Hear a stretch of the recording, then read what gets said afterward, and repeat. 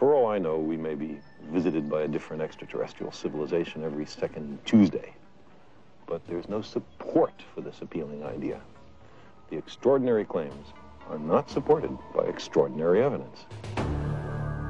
There are curious daylight photos of UFOs. Some look suspiciously like hats or hubcaps thrown into the air.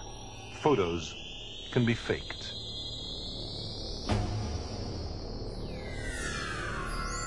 More common are unidentified lights at night.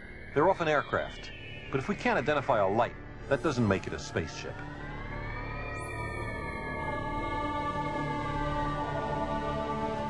Here's a movie of what you might think is a UFO. Actually, it's a piece of an asteroid burning up as it enters the Earth's atmosphere.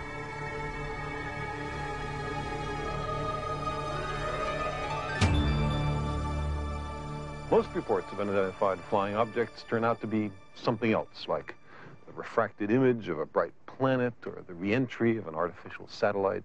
Some are psychological aberrations, some are hoaxes. Never is there any compelling physical evidence, a detailed close-up photograph of a strange spacecraft or a small device of extraterrestrial manufacture, or a book written in alien hieroglyphics. Never. There are reports of such things, but never the things themselves.